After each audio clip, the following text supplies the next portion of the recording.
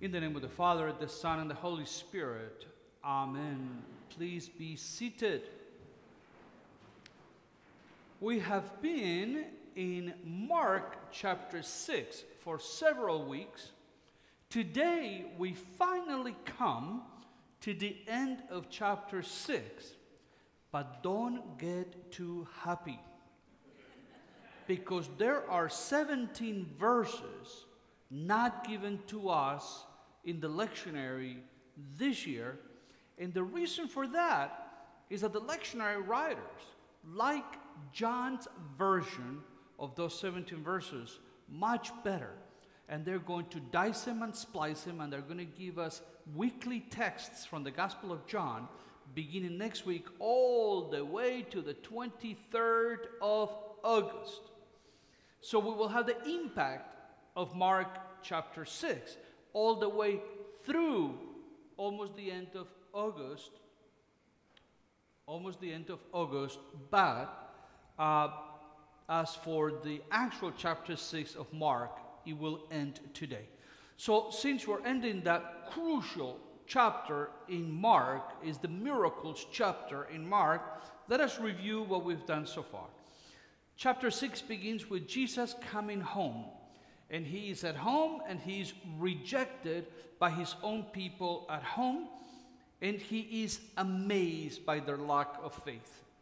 He leaves home and sends his disciples among the villages, preaching and teaching and healing. And now we don't hear what happens to the disciples, because right after sending the disciples out, we are given a very lengthy story of a wicked king, a birthday party, a 12-year-old dancing girl, and the death of John the Baptizer. That comes right in between.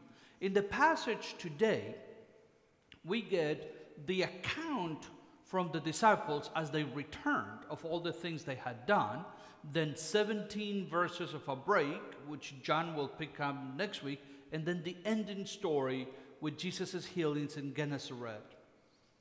So let's talk about the passage for today. The disciples come back after preaching and teaching in all the villages of Galilee, and they are like children coming up home after a day full of events. First we did this, and then we did this, and then we did that, and would you believe me, this happened, and that happened, and that happened, to the point that Jesus sees the excitement, but also sees the exhaustion. And he says to them, let us go to a quiet place, a desert place, a deserted place, and there we will rest, take a little bit of break, have a little bit of fun, and decompress. And then you can tell me the whole story once we get there. We will process a little bit later on.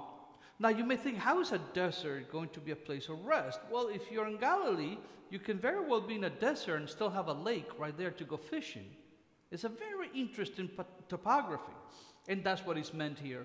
A little bit of fishing, a little bit of rest, a lot of talking, a lot of resting, because they have been extremely busy. So they leave for a deserted place in chapter 6. They had no leisure even to eat. But many saw them and began to walk by foot or on foot for many hours, arriving ahead of them to the place the crowds guessed they were going to be at. This time of year, everybody goes to Boca. Let us go to Boca, we'll find them there. And lo and behold, by the time Jesus and his disciples arrive at this place of rest, the crowds were already there.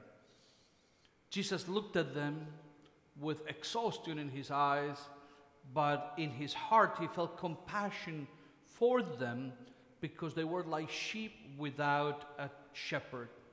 Then the passage tells us he teaches them many things. Then we get those 17 verses break, in which we will see the feeding of the 5,000 and Jesus walking on water. John will tell us all about that for the next month or so. Then the chapter ends with the account of all the healings in Gennesaret. People were bringing their sick, laying them on mats in the marketplaces. Jesus was coming around, healing them, etc., etc. We have seen consistent themes throughout chapter 6, which are worth highlighting. There is contrasts in this gospel, in this chapter. Contrasts that Mark wants you to pay attention to. The first contrast is the faith of the crowds and the faith of those who come to Jesus with acute need. For example, the woman who's healed with from a blood disorder, the man whose daughter is raised from the dead, the many that are healed by the disciples on their mission, etc. And Mark compares the faith of those people in need to the Judean authorities who show an impressive lack of faith. They grumble, they doubt. Even after they see what they see, they still doubt and grumble. They call him by a derogatory name, the son of Mary, which is, as we in America say, the son of, etc. That is the same expression. It is an insult, it is not a praise. If you want to praise him, you call the son of Joseph, not the son of Mary. It's an insult. They laugh at him. They show hardened hearts, as the passage tells us. Second theme that we see is that Jesus and the disciples encounter multitudes and masses throughout the entire chapter. They are ill, poor, desperate, like sheep without a shepherd, which means they're terrified, lost, insecure, hungry, wandering in dangerous territories. We see, for example, the village people the disciples heal and teach. The 5,000 hungry people, angry and hungry people in a deserted place. The crowds who give chase from village to village trying to find Jesus. The many who lay their sick on mats in the marketplaces. Third, Jesus shows impressive signs and wonders throughout this section. Right before this chapter, but part of the same section, he cured a woman who had been ill for 12 years. He raises a small child from dead. In chapter 6, he feeds 5,000 hungry people. He walks on water. He calms stormy winds with a command. He heals many sick people throughout the region. So all of these themes that are common to the entire chapter 6. But I believe the center of the entire chapter falls on verse 34. And this is very common of Mark. He gives you 50 verses, and sometimes you miss the verse 26, 27, 28, and you just pass by it. But if you go back to it, you see that that is the very center of the entire passage. It's called a chiastic structure. The very center is what provides the meaning for the entire chapter, but you're likely to miss it if you don't pay attention to it. Verse 34 reads the following way. As he went ashore, and is given to us today, as he went ashore, he saw a great crowd. He had compassion for them because they were like sheep without a shepherd, and he began to teach them many things. That is the very center. This expression, sheep without a shepherd, must be understood in light of the Herod Antipas episode that we talked about last week. The readers of Mark most likely associated this expression with the many Old Testament passages in which this same expression shows up as a criticism against the kings and the nobles of the day for not being good shepherds of the people of God, of the nation. I'll just give you a few examples. Ezekiel 34 passes severe judgment on the leaders of Israel. You shepherds of Israel, you have been feeding yourselves. Should not shepherds feed the sheep? You have not strengthened the weak. You have not healed the sick. You have not bound up the injured. You have not brought back the strayed. You have not sought the lost. But with force and harshness, you have ruled them. So they were scattered because there was no shepherd. And once scattered, they became food for all the wild animals. Ezekiel chapter 40:11 then prophesies that God himself will feed his flock like a shepherd. He will gather the lambs in his arms and carry them home in his bosom and gently lead the mother sheep. We see in Jeremiah chapter 12, and also in the passage we read today from Jeremiah chapter 23, we read, the prophet says, "Woe to the shepherds who destroy and scatter the sheep of my pasture. It is you who have scattered my flock, have driven them away. You have not attended to them. So I myself will gather the remnant. I will bring them back to their fold. They will be fruitful and multiply." Fruitful and multiply. Where have we heard that? Twice in Genesis. At creation, God creates male and female and said, "Be fruitful and multiply." Also in Genesis, God says this to Noah and his descendants after the flood, "Be fruitful and multiply." An indication here that God is going to create through his Messiah a new creation. They shall fear no longer. They will be dismayed no longer, nor shall any be missing, says the Lord. In Mark chapter 6, we see Jesus of Nazareth feeding the sheep, healing the sick, taking them to safety in troubled waters, leading them in troubled waters, tending to the brokenhearted, etc. Almost all of these images from the Old Testament are fulfilled in Jesus of Nazareth in Mark chapter 6.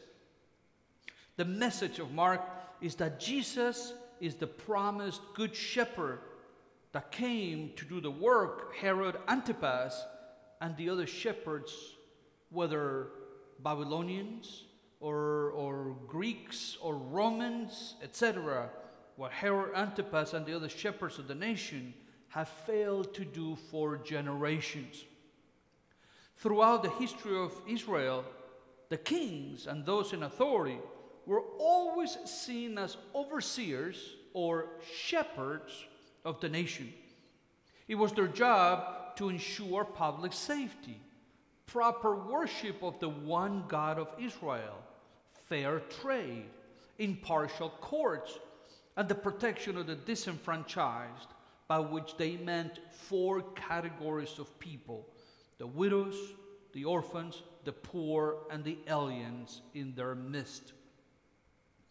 It was the duty of the kings to protect all of these things.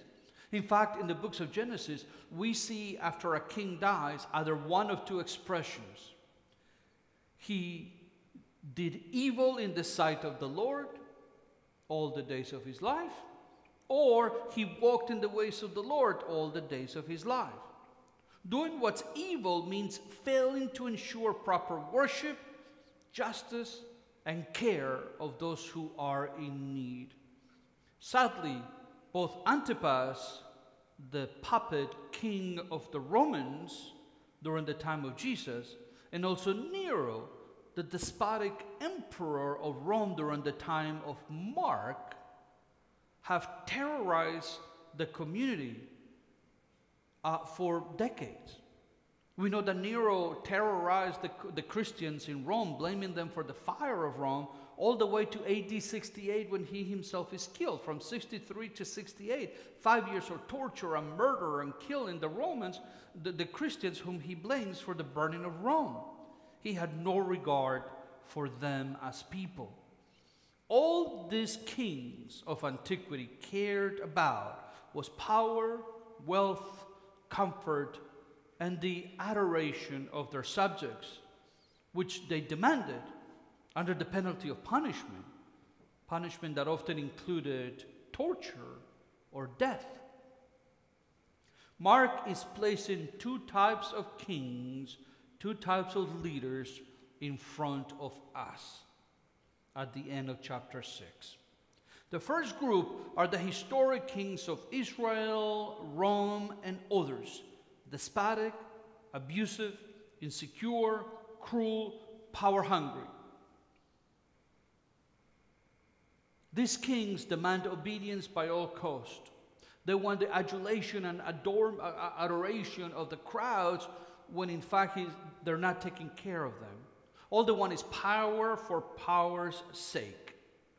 On the other hand, Mark presents us King Jesus, the descendant of David that has been promised by the prophets, the Son of God, who is the true good shepherd, the true king who will shepherd the nation with love and kindness, the suffering servant of God who is on the side of humanity.